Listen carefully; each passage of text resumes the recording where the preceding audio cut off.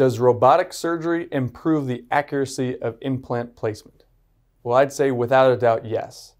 So with the Mako robot, I'm able to develop a plan to where exactly I want to place those implants. The robotic arm is then used to aid in that plan. So in the operating room, we're able to place those implants down to within 1 millimeter of accuracy. No more guesswork, pre-plan, plan, execution, all the same, very, very accurate, and that's all due to the robotic assistance. Hi everyone, thanks again for tuning into Season 2 of the Morwood Minute.